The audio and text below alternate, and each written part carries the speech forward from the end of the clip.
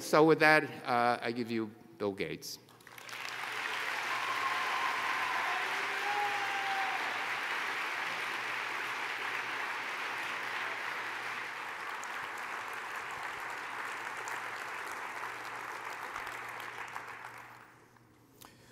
Well, good afternoon. It's great to see the large group here working on how science can improve the world. I wanted to talk a little bit at first about a special topic, which is this recent coronavirus, COVID-19 epidemic. This is a huge challenge. We've always known that the potential for either a naturally caused or intentionally caused pandemic is one of the few things that could disrupt health systems, economies, and cause more than 10 million excess deaths. We're on the cusp in science of being able to make good tools to do the diagnosis, to provide vaccines, to provide therapeutics, including antivirals. So our foundation is very engaged in terms of the relationships we have with governments in the private sector to orchestrate and provide resources and hopefully contain this epidemic. But it does represent an opportunity. These developing countries are where the population growth is taking place. It's where the economic growth is taking place. By 2050, sub-Saharan Africa will be over 2 billion people. And that's more than twice the people in Europe and North America. And so there's a lot of reasons to care about Africa. And that's more than twice the people in Europe and North America. And so there's a lot of reasons to care about Africa. We have an opportunity with the advance of tools like artificial intelligence and gene-based editing technologies to build this new generation of health solutions so that they are available to everyone on the planet. And I'm very excited about this. The rate of progress will be faster. The number of people who care about this or engaged in this, partly because of the success of these last 20 years, I feel there's real momentum and some of these challenges can be solved. The machine learning tools that we have today are going to be applied in a broad range of domains, including modeling disease, finding drugs for disease, understanding biological systems. And so it is a very exciting time. The capacity to execute those AI models is doubling more than once a year. So we're going up even faster than so-called Moore's Law by building these very special purpose things to execute both the creation of deep learning models and the execution of those models. And so applying those in a broad way and really understanding where they're applicable, that data revolution is here today, and it's suffusing itself through many, many problems, including these health problems that are so critical. We also have recent breakthroughs like the gene editing technologies, including CRISPR.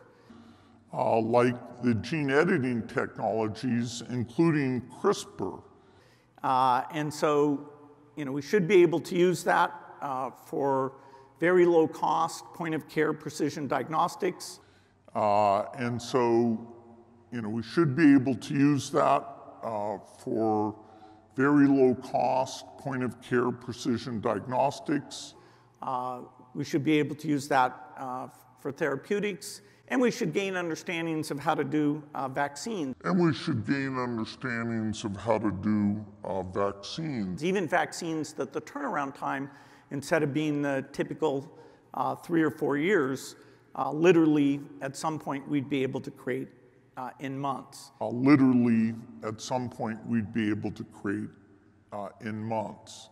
And we want to use these tools not just for orphan diseases or not just for diseases in rich countries, but also for the diseases that predominantly afflict people in the countries where most of humanity lives in, the middle income and the low income countries. It was 8 years ago that CRISPR came along, and it continues to evolve in some pretty fantastic ways, including the accuracy of the editing. Today, over 89% of genetic variants that we know are associated with human disease can be corrected. That is, if you get into the cells of interest. That is, if you get into the cells of interest, you can make those corrections. Last year, human trials using these molecular scissors of CRISPR did start, so we're really on the verge of a direct human benefit. So these are just two examples of powerful tools that we can apply in a narrow sense or in a very broad sense to improve the human condition. The vision is to have in vivo gene editing techniques that you just do a single injection using vectors that target and edit. That you just do a single injection using vectors that target and edit these blood-forming cells, which are down in the bone marrow, with very high efficiency and very few off-target edits. Amazingly, gene editing is also the most exciting tool for us for the work we do in malaria. Here, the idea is instead of editing human genetics, here, the idea is instead of editing human genetics, it's to use CRISPR to create what are called gene drives. That is a gene which is inherited by all the offspring. It's to use CRISPR to create what are called gene drives. That is a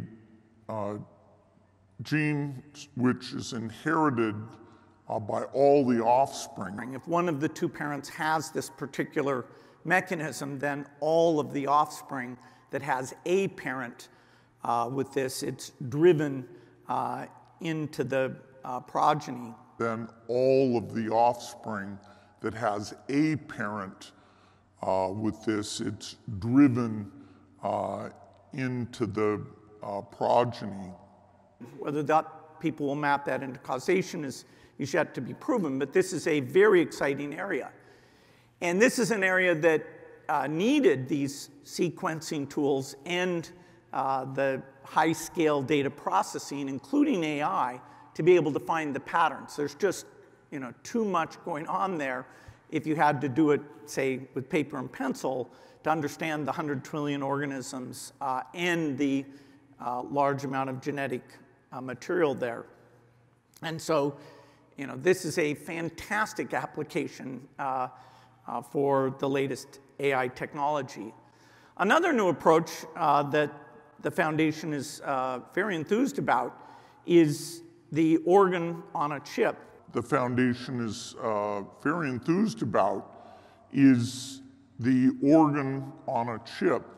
And in simple terms, the technology allows in vitro modeling of human organisms in a way that mimics how they work in the human body. Another organ on a chip that's very promising for us is the lymphoid organoids to understand vaccine responses. Could let us develop vaccines far faster. Could let us develop vaccines far faster. And understand things like adjuvants that are very critical for a lot of the new vaccines we're working on.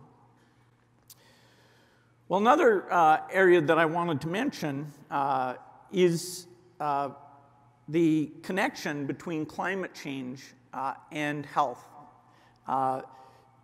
Climate change rightly is getting a lot of focus, but the richness of how we go about minimizing the damage and reducing those greenhouse gases, certainly you wouldn't say that we have a plan.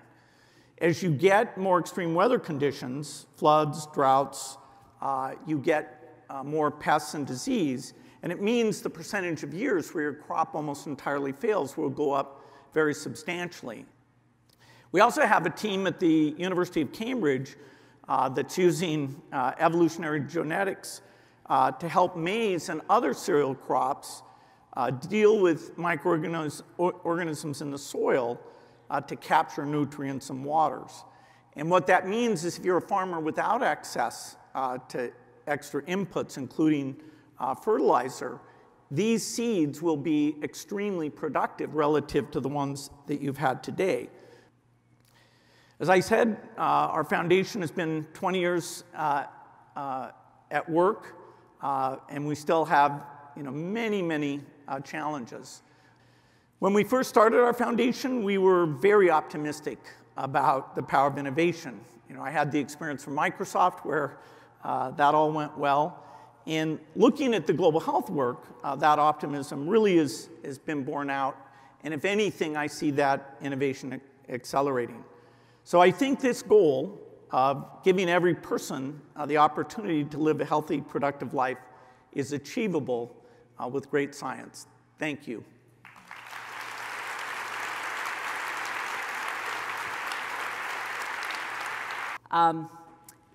You may not know this, but you and I were in the same college class. The only difference is that I actually graduated. But listening to you, I would swear you've gone to medical school. I mean, it's remarkable, the depth and breadth of your knowledge. Let me also now go back, though, to another aspect of your presentation where you started coronavirus, because that is something that very much is on the minds of people today. And we had a good session this morning on coronavirus with Scott Dowell from your foundation presenting. The ability to create vaccines, there's a variety of techniques, RNA, DNA, and other techniques that are coming along.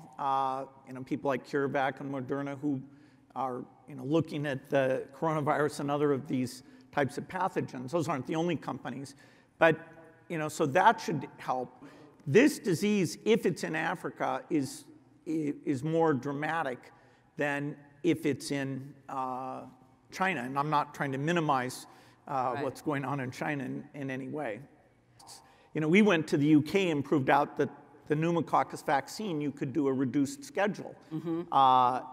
Now, we were telling the developing countries they could do a reduced schedule, but they don't like to be told that, oh, because you're so poor, you should do it some inferior way. So we had to get a rich country to go to what's called the 1+1 schedule for that vaccine. So we had to get a rich country to go to what's called the 1+1 schedule for that vaccine.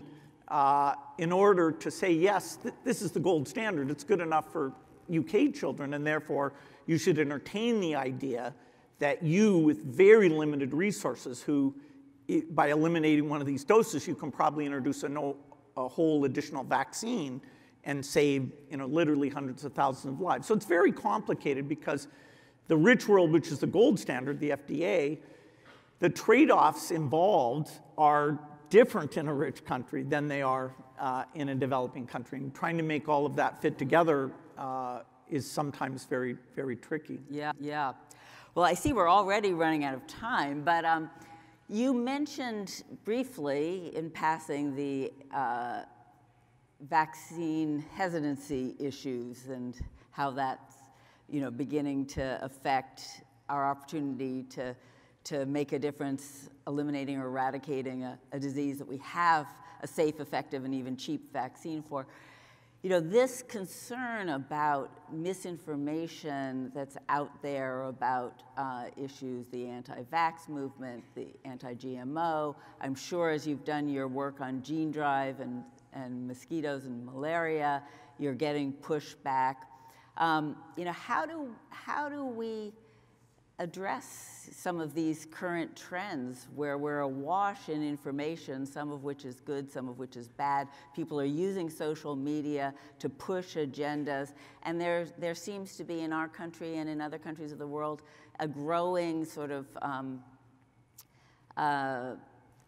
skepticism about the value of experts and expertise. Just your perspective on that would be wonderful.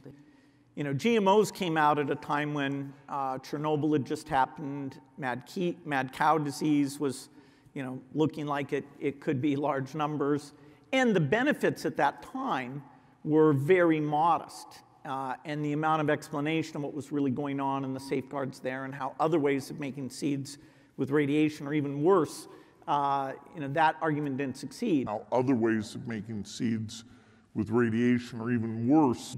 And we don't care about Europe for that. There were cases in Europe, both in pertussis and measles, where there actually were deaths. So, is it the case that you have to have deaths before people pay attention to something and go, wow, okay, this is a huge mistake that's being made here? So, is it the case that you have to have deaths before people pay attention to something and go, wow, okay, this is a huge mistake that's being made here?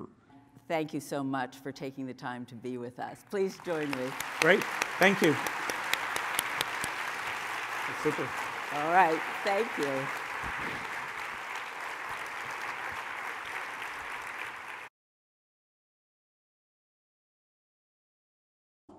Intentionally caused pandemic, and that's more than twice the people in Europe and North America. And so there's a lot of reasons to care about Africa. Like the gene editing technologies, including CRISPR. And so, we should be able to use that for very low cost, point of care precision diagnostics. And we should gain understandings of how to do vaccines. Literally, at some point, we'd be able to create in months. That is, if you get in to the cells of interest, here, the idea is instead of editing human genetics, it's to use CRISPR to create what are called gene drives. That is a gene which is inherited by all the offspring. Then all of the offspring that has a parent with this, it's driven into the progeny. The foundation is very enthused about is the organ on a chip. Could let us develop vaccines far faster. So we had to get a rich country to go to what's called the 1+1 schedule for that vaccine. Now, other ways of making seeds with radiation are even worse. So, is it the case that you have to have deaths before people pay attention to something and go, wow, okay, this is a huge mistake that's being made here?